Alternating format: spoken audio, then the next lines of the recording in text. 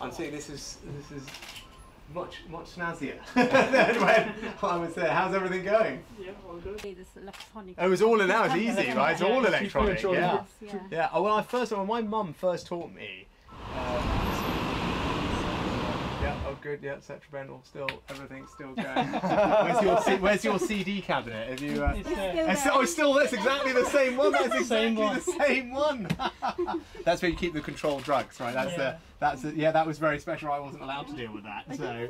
Yeah. No, this is brilliant. Gosh, it's so nice. It's so nice to be back. Yeah. I was back there actually last month. Yeah, because we have our family prayer day in July. So we want to keep your taxes low.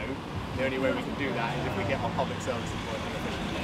That's the general plan. So what's booming in the dental practice these days? Yeah, well, it's great to be back where I grew up, my hometown of Southampton. I'm here in the chemist shop that I've been talking a lot about on this campaign. This was the chemist that my mum used to run, and this was the family business that I grew up in, working just behind us in the dispensary and in the shop.